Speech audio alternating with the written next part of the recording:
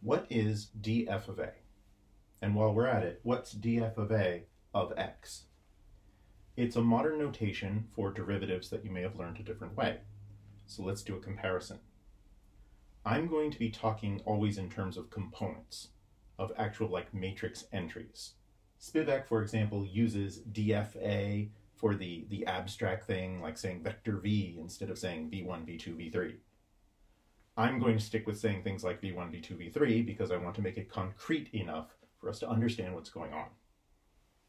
Doing things without a coordinate system is all great and abstract, but while you're trying to understand what's happening, I find it's best to actually use some coordinates.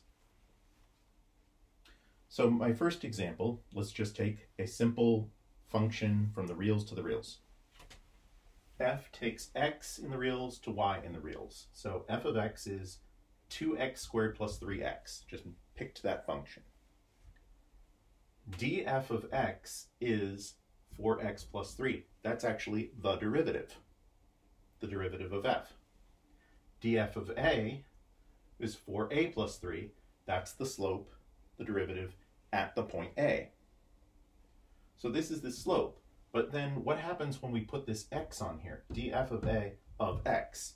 Well, we're essentially multiplying a 1-by-1 matrix by another one. We're multiplying two numbers. So you simply get 4a plus 3 times x. What's the point of that? In a sense, it's the tangent line, right? We have 4a plus 3 is the slope. So this is mx. I just want to point out that df of a, just like f, takes a real number and gives out a real number. So much for the 1-by-1 case. Now, suppose we have a function of 3 variables that gives out one number. And let's say the function is x squared plus y plus z cubed. df of xyz means partial f partial x, partial f partial y, partial f partial z. It's the gradient. df of xyz is the gradient in this case. In particular, 2x, 1, 3z squared. So df of ABC, a particular point, is 2a, 1, 3c squared. So then we're supposed to multiply that by a vector. What vector and what's the meaning of that? Well, if we let u hat be 0.6, 0.80, a unit vector, then if we do the gradient of f dotted with u hat, we get the directional derivative, and it's a dot product.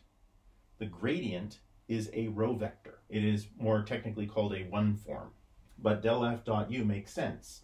You dot these together, you get a single number, which is 1.2a plus 0.8. That's the directional derivative, and that's what df of abc of vector u gives you. Finally, let's look at something more general. Function 1 of xyz, function 2 of xyz, so that f maps from R3 to R2. Now, df of xyz is the matrix of all the partial derivatives. It's the Jacobian. That's what the Jacobian means. And then if we evaluate at a particular point ABC, we get this matrix. Then what happens when we multiply that by xyz, the vector? We have this matrix times this vector, and we get a 2 vector. If we put in a unit vector with components u1, u2, u3, we get this expression. What does it mean? This is the directional derivative in the u1, u2, u3 direction of the first component.